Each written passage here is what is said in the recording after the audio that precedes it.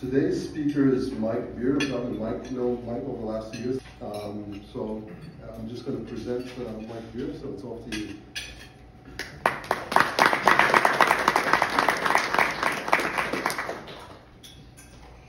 Thanks so much. Today I just wanted to share with you a little bit of my story and hopefully something educational. So I don't know if you're concerned about building wealth in this volatile environment where we have threats of recessions, where post-COVID, and stocks are going up and down like a yo-yo, and then the lackluster investment options. So when I was a child, I grew up in communist Poland, and life wasn't ideal. However, my father used to work on a cargo ship as a chief engineer, so he was one of the very few people that was actually allowed to leave the country because he couldn't leave just because he wanted to.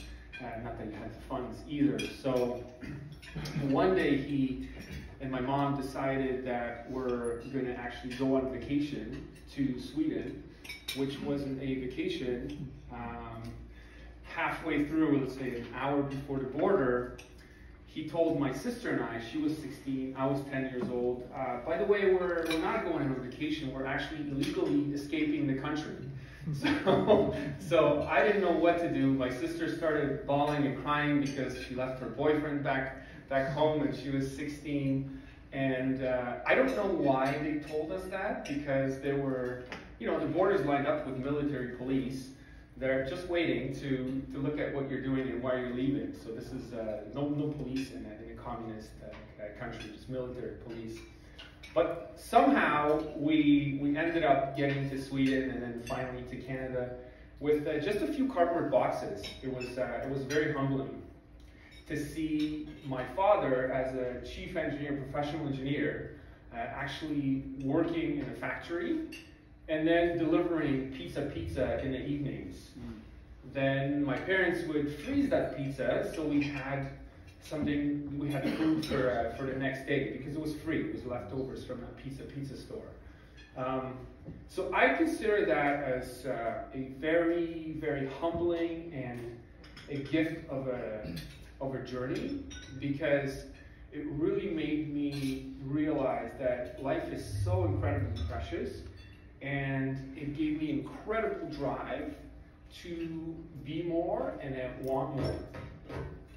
So, long story short, a little bit further down, I was always a logical person, so I studied mathematics and computer science. I went to one of the top schools, University of Waterloo, which is by Kitchener, and became later an executive at one of the two largest companies, consulting, solving difficult problems for global clients. I was earning a very good salary, very good, and then I had friends that were also earning amazing salaries, as well as some of our friends were business owners.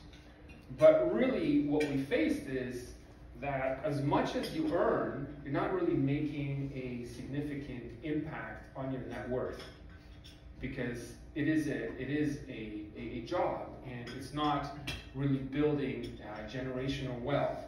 So it's very frustrating. So we're always looking for the secret. So what's the next Apple stock? What's another stock? How can we double our money? But really, that secret didn't seem to exist. It's always just one thing to another. So then I met a friend of my wife's by chance. We went out for lunch, and then he's telling me about his business, and he said, I have 46 tenants. I thought, 46 tenants? I mean, I want to have 46 tenants. So I started doing a lot of investigating in real estate, spent countless of hours studying it, and bought a bunch of different properties and learned quite a bit, and was fortunate enough to meet a mentor of mine, which is a real estate mogul. And after someone has a portfolio of $1 billion, they deserve the name, officially.